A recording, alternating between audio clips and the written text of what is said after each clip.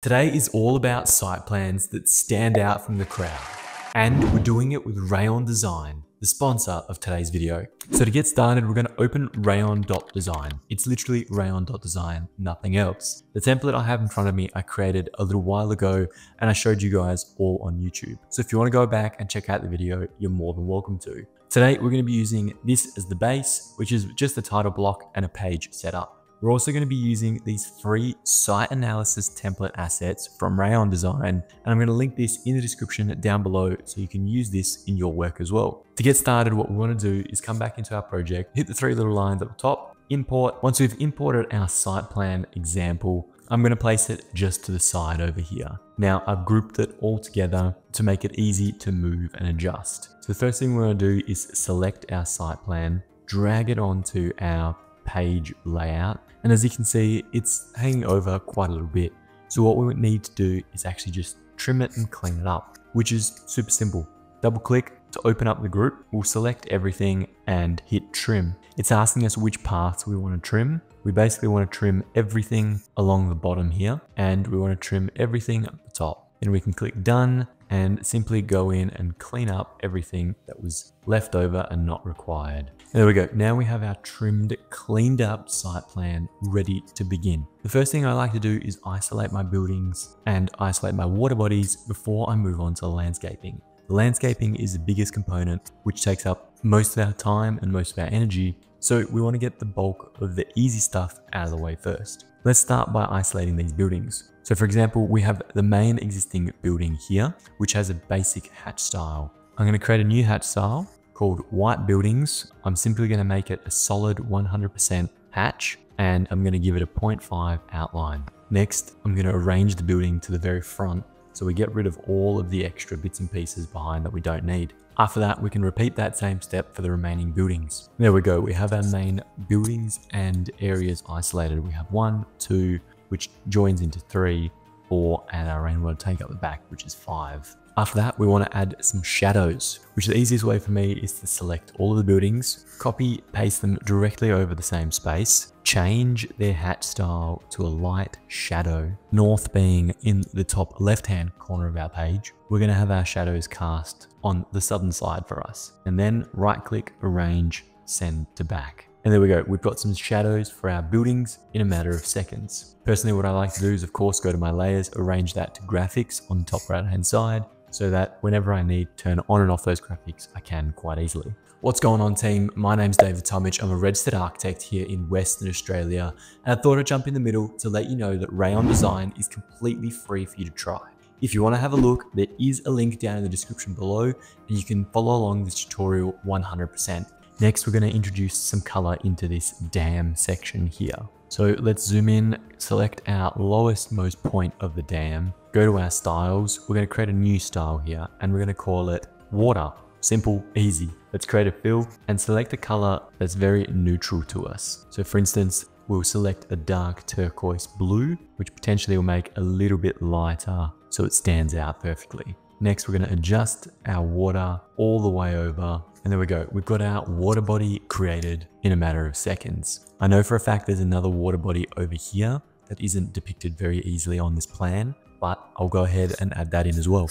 Now that we have the base completed, we can go ahead and start adding our footpaths, our trees, and our landscaping. Now, of course, there's a number of ways we can do it. We can do it in color and black and white, anything we choose. But for me personally, to stand out with a site plan, it's always going to be clean, simple, and minimalistic. So let's go ahead and have a look at our free site analysis template tools. If we start by selecting some of our trees, ideally ones with shadows. For instance, this one here is quite good. We can copy that one over, paste it into our project. It'll paste right here in the middle of our dam, and then we can go ahead and replace it over the existing trees. A quick copy and paste, and we've replaced all of the existing trees with those from the Rayon template. Next, we want to grab a couple bushes. So for instance, this bush here, let's go copy and paste in place. Now these trees, we want to scatter across our site plan wherever we see fit. So in front of the buildings, around the vegetation at the dam, just in groups and clusters. So for instance, we would do something similar to this in front of this garden shed.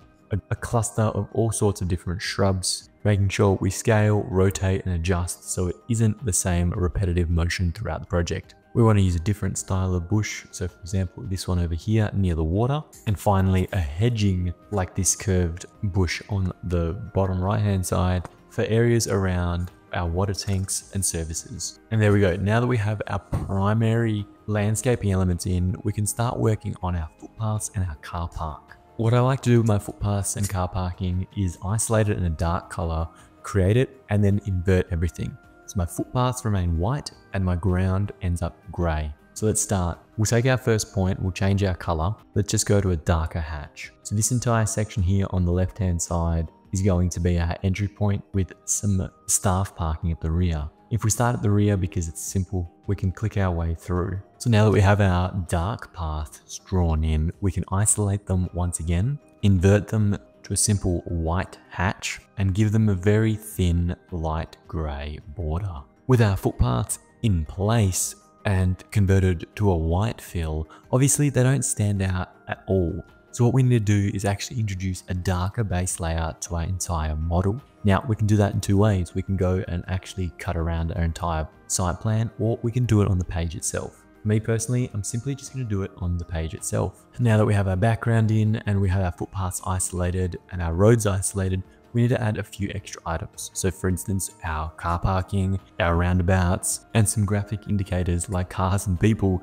to know exactly what's going on here. So let's go back to our site analysis. We'll grab this little P for parking. We're going to paste that right here in the middle, increase the size, and repeat over here on the staff car parking. Next, if we have an ACROD bay or a disabled bay, we can go ahead and add that up the top. Use our vehicular access line to create a flow diagram. We can adjust that color, obviously. If we don't want it to be purple, we might want it to be black, we might want it to be dark gray, we might want it to be blue, whatever we want, we can adjust that. So for me, I'd probably have it as a nice orange, and then I could also copy and paste my pedestrian access line into our project so that we have our vehicular access and we have our pedestrian access annotated relatively easily and quickly. Now for me, that green does not stand out. We'll go ahead and change that color. Let's change it to a nice blue. There we go. We have our pedestrian, we have our vehicle, we have two things ready to go. Come back into our site plan. We can copy and paste some of our people. So for instance, if I was to copy this cyclist, a couple people walking with their dog and some umbrellas, bits and pieces, we can paste them into our project, rotate them in, drag and drop them into appropriate places. Then of course we could add some more CAD blocks. So if I go to my blocks, go libraries, scroll down to transport, find a family car, drag and drop that little car into our design. We can then have some cars on our annotated animation line. Last but not least, to finish this off, we want to introduce some text to our buildings so that everything is clear and visible. So down the bottom, we just simply come to text. And there we go. Our site plan is nearly complete. If we wanted to go back in and add a couple of extra elements like wind direction, solar direction, or potentially our site boundaries, we could. However, for the purpose of this tutorial, that showcases everything you need to know of how to create a perfect site plan in Rayon.design. Anyway, that is all for me, team. Thank you so much for watching. I hope you enjoyed this Rayon.design tutorial. If you did, make sure you smash that subscribe button down below. And like always, I'll see you next week.